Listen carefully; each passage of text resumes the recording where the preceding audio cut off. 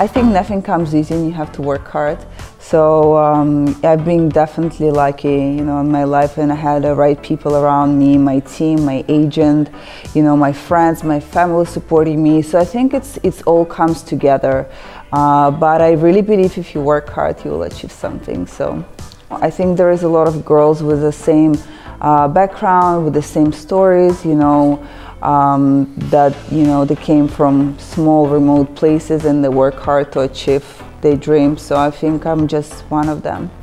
I think it's really important in this time just to be present in life. So I think it's really important remind ourselves to be present day by day and just enjoy our lives, you know, and in the future and, you know, in next years, I hope I will be happy and, you know, healthy, and my family are great, so just, you know, in a great place. But again, I think we should take one step at a time, because you never know what's gonna happen.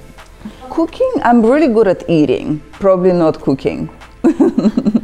I can cook pretty well Russian food, yeah, but I'm not 100% amazing cook.